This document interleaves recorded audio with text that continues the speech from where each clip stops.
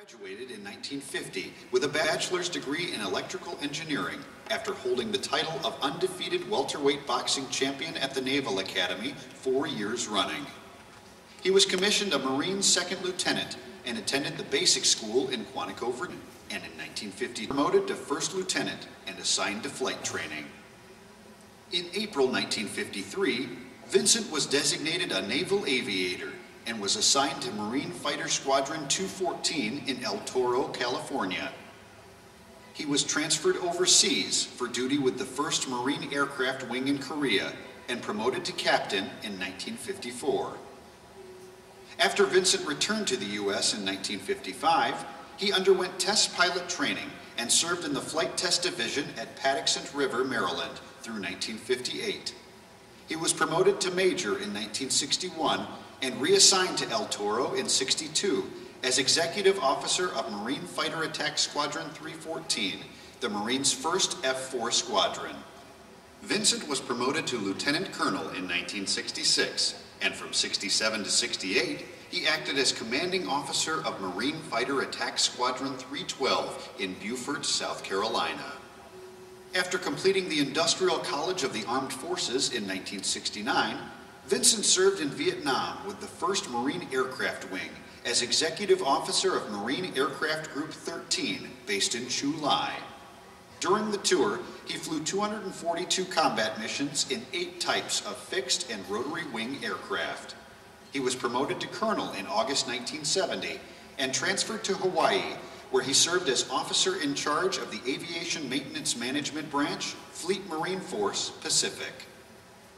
Vincent returned to the 3rd Marine Aircraft Wing in July 1973 and assumed duty as Chief of Staff. He was advanced to Brigadier General on February 27, 1976. In May of '78, he was advanced to Major General and assigned duty as Commanding General, 2nd Marine Aircraft Wing at Cherry Point in North Carolina.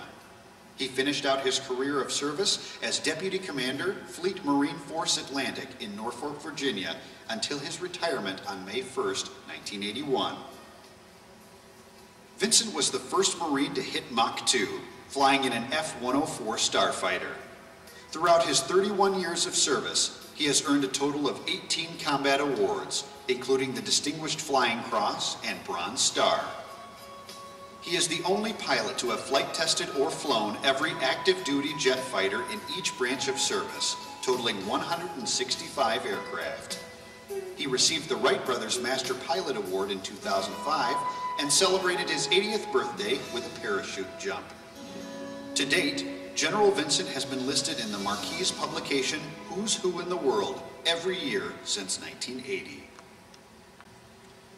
Nancy Nash will now present the Hall of Fame medallion to Colonel James Stewart, who is accepting on behalf of General Vincent, who is unable to attend. Good evening. I too would like to thank all the staff and the volunteers who have helped me so much to make things very, very well. They are always so gracious, and it's a wonderful honor for me to be here. At this time, I would just like to make a remark. As the video said, I met Hal Vincent when we were in the 8th grade, and we graduated from Otsego High School in 1945, so I am sort of representing our old friends. At this time, I was going to say I especially wanted to thank Danny, Don Sanborn, and John Bowes, who helped me so much during all these proceedings. At this time, I would like to introduce a couple people that are at my table. A young man flew in from California yesterday, and it is Hal Vincent's son, Dale Vincent. I just did it, Dale. Yeah.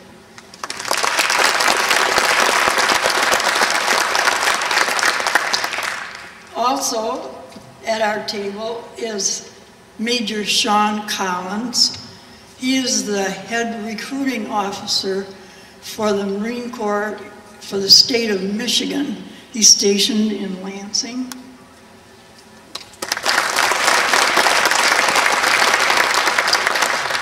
And accepting this prestigious award on behalf of General Vincent is Colonel James Stewart, currently assigned to the Aviation Department, Headquarters, U.S. Marine Corps. Colonel Stewart represents the Commandant of the Marine Corps and Marine aviators of all generations over the past 98 years in honoring the accomplishments of Major General Vincent throughout his distinguished career. Colonel.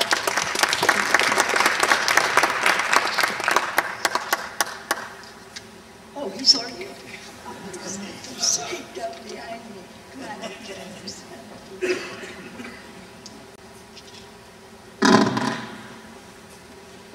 Ladies and gentlemen, I'd like to thank you, as Nancy mentioned, on behalf of the Commandant of the United States Marine Corps, General James Conway, the Deputy Commandant of Aviation, Lieutenant General George Troutman.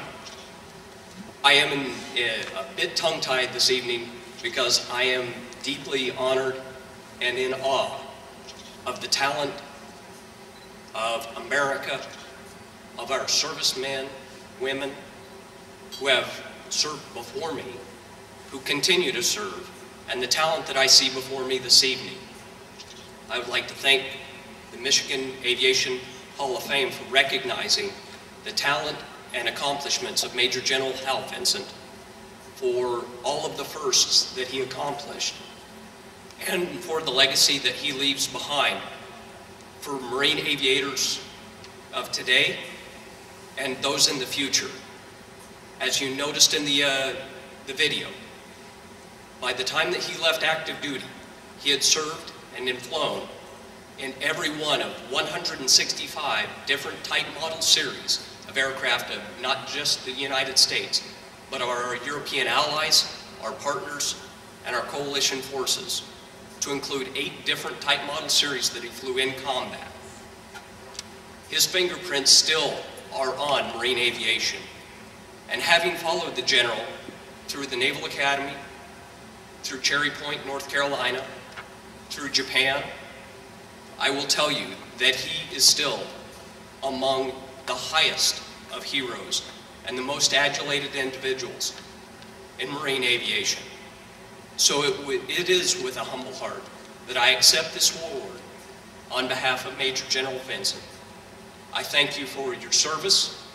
I thank you for your time this evening, ladies and gentlemen.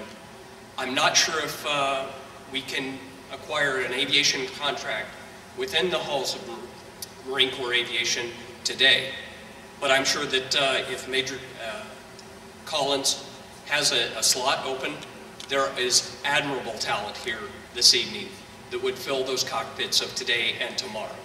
I thank you for your time.